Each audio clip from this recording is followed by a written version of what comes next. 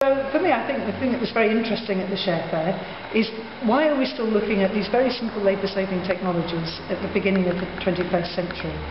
And for me, I think the main reason is because it's actually embedded within gender issues at the household level. So we saw many examples of fuel-efficient stoves, low-cost mechanisation around food processing, post-harvest losses, methodologies for reducing post-harvest losses, all very cheap, all very affordable in the context of the bigger household expenditure pattern, but still now it's not having that traction, it's still at the bottom of the household shopping list. And I think from our perspective it's because the household dynamics are not working together as a unit, and so the priorities of women are lower down than perhaps some of the priorities of men, or the priorities for earning a living and looking at the productive side having taken precedence over the basic needs of the household.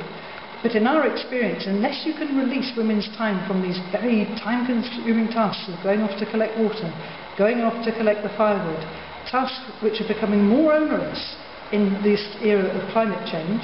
and uncertain weather conditions,